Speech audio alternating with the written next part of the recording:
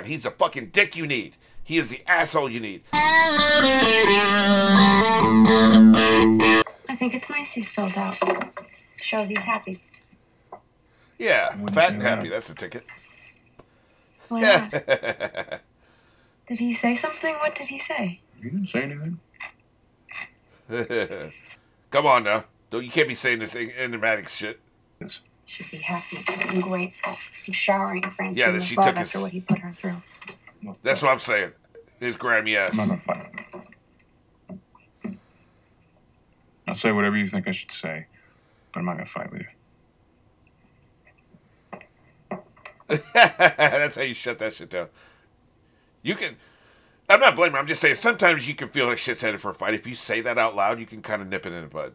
That's a good strategy because, you know, sometimes fighting's good. I think once or twice a year you should fight to get some shit out. Like you get some shit out you're afraid to say. Other than that, you shouldn't be fighting beyond that, probably. You know. It's just not good. It's not... The subtext is not lost on me, by the way. You know, she still thinks he's cheating. She knows in the back of her mind he is. Come on now. What, sweetheart? Hmm? You laughed. What's funny? Oh, Damn, she is up his ass, man. I'm allowed to sit here and laugh, I was just motherfucker. thinking that those ugly little pushed-in faces, the labored breathing. Damn, I actually agree with him with something. I hate ugly He dogs, said they man. were. There are some... Dogs are not like pizza. There is no such thing as bad pizza. There is such thing as an ugly dog. Peter, neither of you knew it was the last time. Can't dwell on the Fighting negative about shit, facts, man. my mother calls it. We do it all the time. Argue over something that's Boy, actually... this is prophetic. What do Barney's dogs look like? just beige. They're ugly as fuck. I just said Kind of like pugs, but with big ears. ugly. Those are French bulldogs. Yeah. Really? Yeah. Busted. Yeah. What's up? When I Dumbass. woke up, I felt fine for a minute. Yeah, I've been there and done that. Then I Because then remembered. the memories flood back in.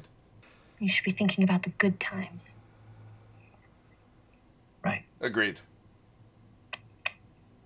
You can focus on whatever you want to focus on. Focus on the good times, man.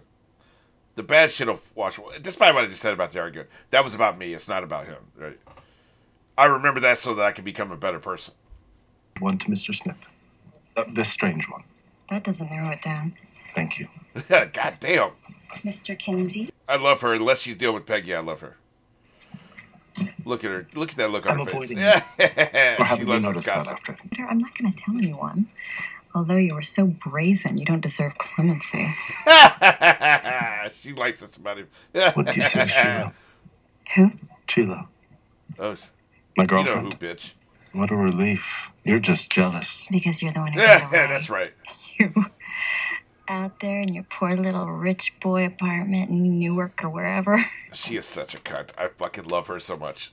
On and off that girl just to show how interesting you are.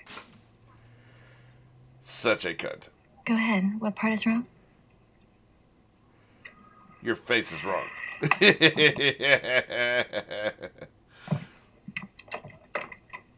And they say this shit. Look how many people overheard that. At least 4, you know? Probably 6. If we're going to go a 6 death radius, right? When my old man died, I went on a hell of a bender. Yeah. Oh, you heard? Like I said, been there, done that. I wish you felt that you could talk to me about it. You should be able to. We're practically family I'm jealous here. of you, man. Thought you knew that.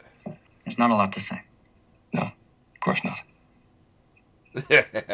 I like Duck a lot, man. I really do. Everything about him. My father wasn't. Of course, it turns out I really didn't know anything about him except that he did not like Yeah, he was hiding a advertising. bunch of shit. What's not to be proud of? You pay attention, you're hungry. Most of the time, you know what you're doing. I've noticed that. Most of the time. I want you leading the way on this thing. It's a hell of an opportunity. I think I am uncomfortable. Oh, shit. Really? I don't think I should do that. It just happened. He's worried about how it looks. I haven't Yeah, even I tried thought you yet. were hungry. I like him, man, a lot. I really do. He's a dick, but see, like I said, you need that. You need a dick. I know that's going to be taken out of context. I already mentally, as soon as I said, well, I guess I know what the cold open is for this episode.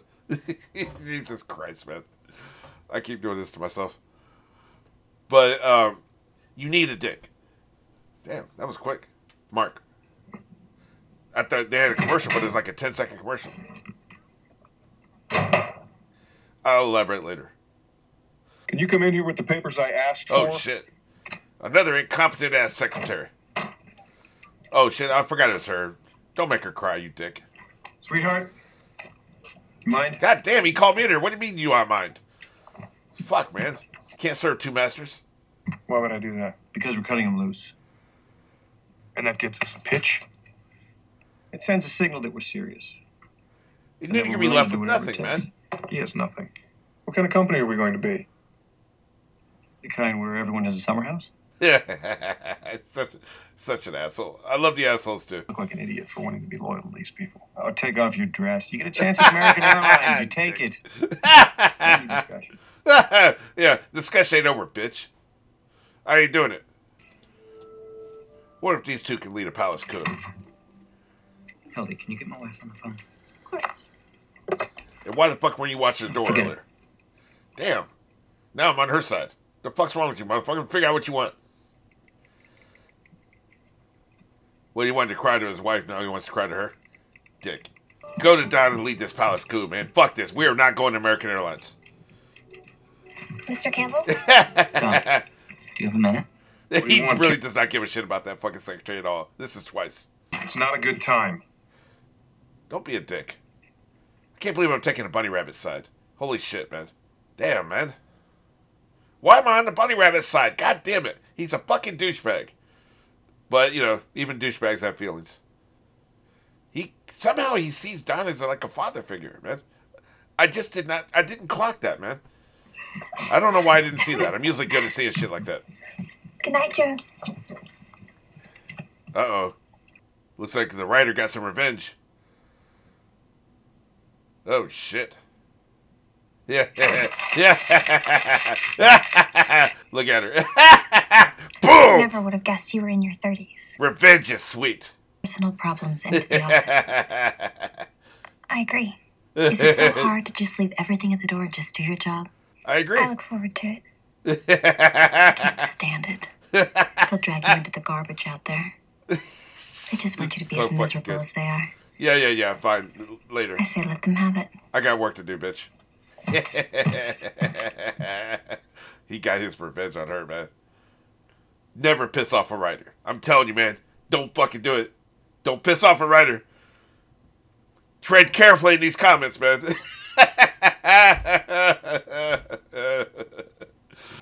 Are you really gonna do this shit, asshole? Jesus. You know, I'm glad you picked this place. It reminds me of Pearl Harbor. For many reasons. Yeah, he knows what this is. I bet he figured it out. Relationship with Mohawk Airlines. He knew. Sterling Cooper. I'm sorry. It wasn't my decision. You know, when we came in there, they all said Sterling Cooper is Don Draper. That's what you get. Wow. Way to dig him. And that talk you gave me about us growing together, He's pissed. you said Sterling Cooper didn't need a big airline. You were going to make us a big airline. Jesus, man. Twist the knife. I wish things hadn't worked out this way. He's a good soldier. I give him that. I'm almost embarrassed to say this. You fooled me. God damn. That motherfucker twisted 5 knives, man. He didn't just twist one knife. He twisted 5 knives. Holy shit. I really hope I can deal with disappointment that gracefully.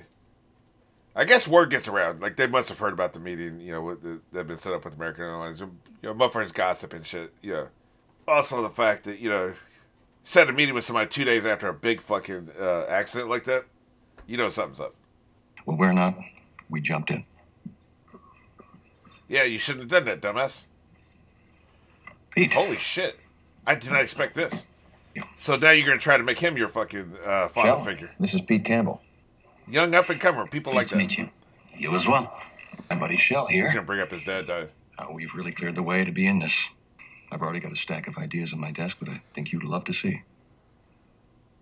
Yeah, this is kind of weak. I want you to know that should you decide to bring us your business, there will be someone on your account who knows exactly what you're going through. He's going to use his father. Jesus Christ. My father was on that plane. That's right, motherfucker. Sandbag your ass. Sandbag. Sorry to hear that. Yeah, Yes, that's fucking brilliant. Hopefully something good will come of it. Jesus God almighty, man. It's something I will pass on. Holy shit. Should we grab a bite? I put our name in. He's fucking Duck is ruthless, man. Why do you think I love this motherfucker? He is ruthless. This is not the kind of role model that Peter needs, man. He needed Don Draper as his role model, and Don Draper just isn't there for him. He's not about family, man. He thinks he's about family, but he's not about family. Like I said, identity, you know? Who are you going to be? Who do you want to emulate? Yep, that's right. You might as well cheat. Fuck it. That's how he eases his pain. Are you all set here? Yeah. Have a seat, baby. You've been sitting alone a long time. Can I get you a menu? I don't think so. What's on your menu? That's what I want to know. I can swing back around on my way out. Jesus Christ, man. You gonna do it, motherfucker? Grimy ass. Not tonight. Oh, shit. Holy shit. It's when the dog doesn't eat. God damn. I did not see that coming. Even he seems kind of surprised. They do kind of get antsy, by the way, when you don't fucking order anything. You're just sitting there for a long time. Like, man, you're taking up a table, motherfucker.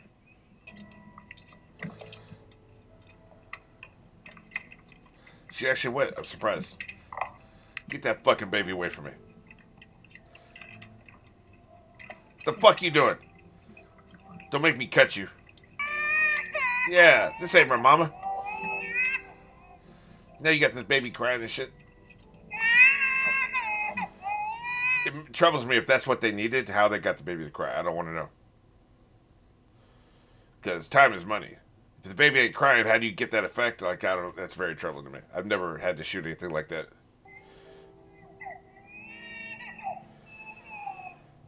Damn, man, you got this whole Rich. You got to bend down and shit. My knees hurt, man. I ain't doing that shit. You got to fucking bend down before you can even get over there. I'm going to give you the best piece of business advice I've ever learned in my entire life.